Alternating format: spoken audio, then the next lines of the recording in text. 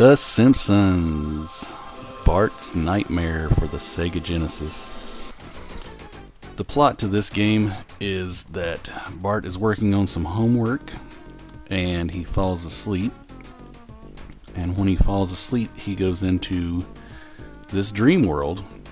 And in the dream world, the pages of his homework fly out the window and he decides to go get them back. I don't know if that also happened in the real world. I guess it did, but here we are. So he falls into the dream world and lands on the longest street in Springfield, where immediately everything starts trying to kill him. From the mailboxes to this bus that drives constantly back and forth. The basis of the game is you want to find these sheets, pages, you jump on them and it takes you to a mini game. Now depending on which one you press, left or right, is which one you go in. This is the yellow door, and this first one is going to be, you're in the Simpsons house and it's Itchy and Scratchy themed, where you have to defeat Itchy and Scratchy.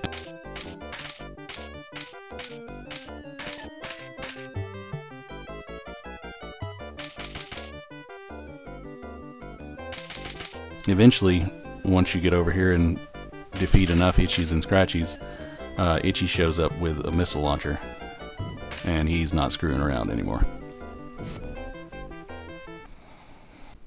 Sometimes if you pick the same minigame, it will be a slightly different version.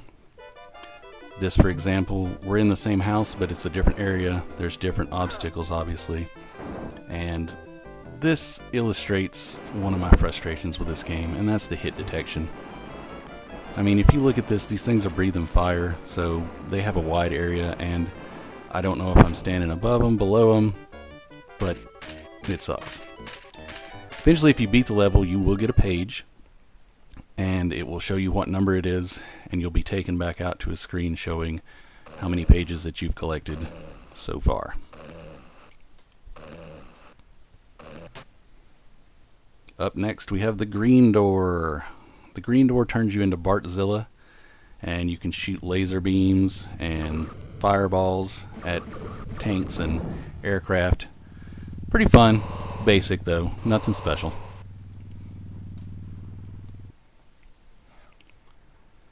Here we have the purple door.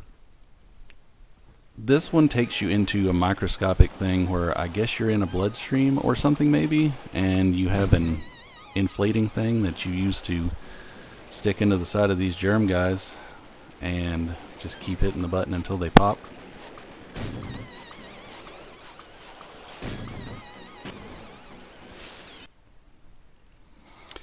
Here we have the orange door, which is probably the most frustrating for me. It's basically a Cubert type game where you're hopping between these pillars. There's obstacles that come up and also projectiles and stuff that you can't really see until the last minute, and it's really easy to die in this one. The last one I'm going to show you here is the blue door. The blue door turns you into Bartman, and this is basically a side-scrolling shooter. Again, it's very basic. It's kind of fun when you start out because I felt like I was actually able to figure out the controls for this one really easy. But I want to show you the fatal flaw in this level. You see that thundercloud right there? Alright. I'm going to let this run a little long because I want to show you that that thing never goes away if you don't defeat it. It will chase you throughout the entirety of the level. And the problem with that is that you cannot fire backwards in this game. So, anything that's behind you is a problem. Coming up here, we're going to actually get to the first stage boss, and there's that lightning cloud still, and now anything that is behind me, I have no way to shoot, so I have to just try to bait it over in front of me.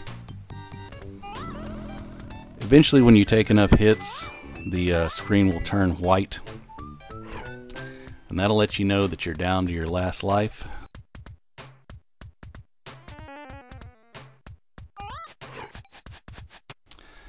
And then the ending of the game, Bart wakes up and he gets a letter grade depending on how you did.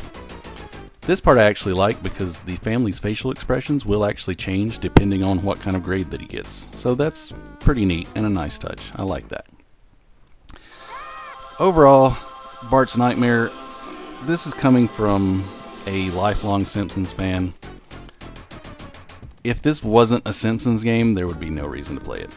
And I'm not sure that there's even a reason to play it as a Simpsons game, to be honest with you. The graphics, sound, everything is pretty good. The controls are frustrating at times.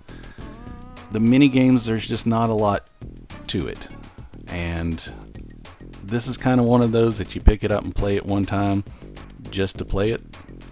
But for me, there's not a lot of replay value.